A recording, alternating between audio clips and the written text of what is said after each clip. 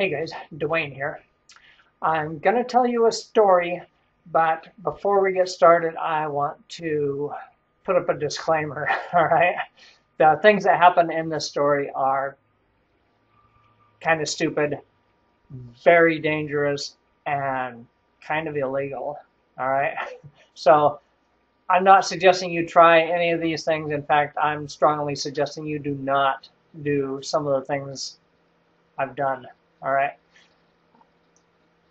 And also because the story is somewhat illegal, what happened.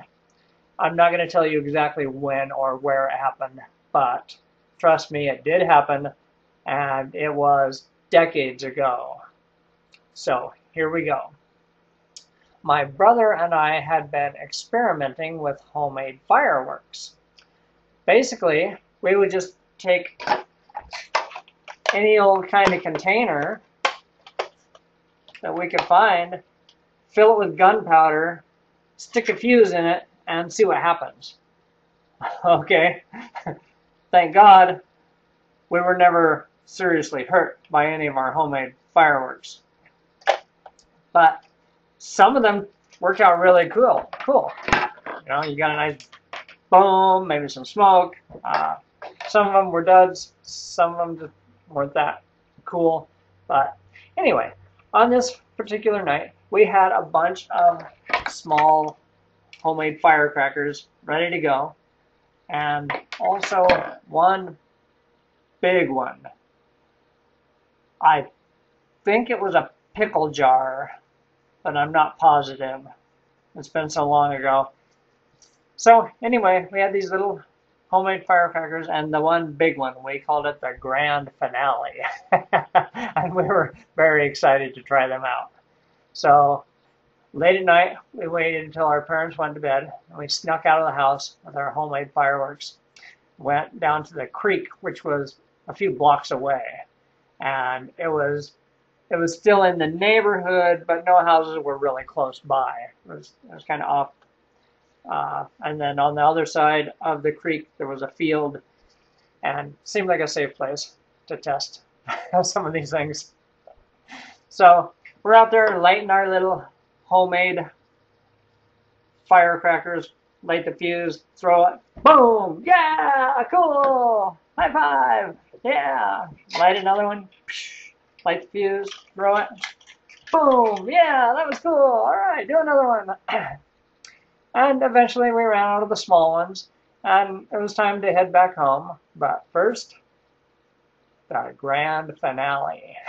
We were really excited to try this big firecracker that we had made. Because it was so big, we'd never made one that big before. We put a long fuse on it, about a 1-minute fuse, and it was waterproof fuse. So we lit it, threw it in the creek, and ran and took cover like 100 feet away, and because we wanted to see what happened. So we're waiting and waiting, and just about the time I said something like, "Oh man, it's a dud." Just as I said that, kaboom! Oh man, it was freaking awesome. Water went up. It was loud. It was like the loudest thunderclap you ever heard. It was awesome. We're like, yeah! We're all jazzed. We're like, let's go see if we can find any remains for a souvenir. All right, so we went down to the creek. We're looking for like pieces of glass, or the metal lid would have been really cool. See what was left of that. Didn't really find anything. And so we were thinking about heading home, and off in the distance, you could see a police car with the blue lights flashing going down the road. And then there was another one, and another one, and another one. Like, what in the world is going on?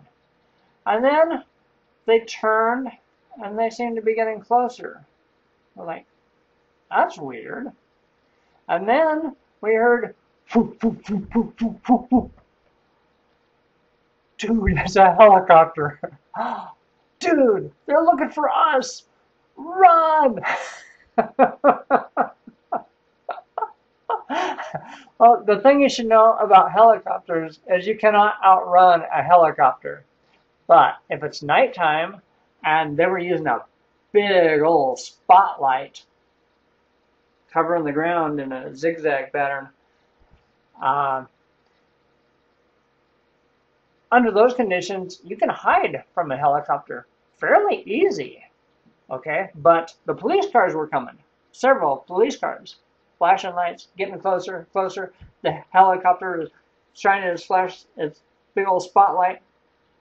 At one point, we were underneath a pine tree, like this, and the light went right over the tree, but they couldn't see us because we were in the shadows.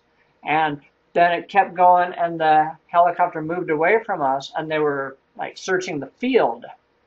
And the police cars were getting closer and closer, so we took off running home as fast as we could. Faster!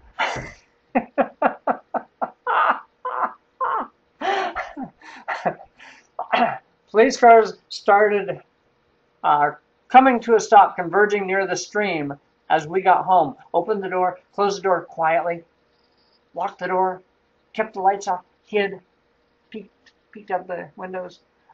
They never caught us. They never caught us. We were minors, so I don't know how much trouble we really would have gotten in, but you don't want to go down that road. You don't want something like that on your record. Oh, man. So anyway, that was my helicopter story. Hope you liked it. Thanks for watching. Have a great day. Peace.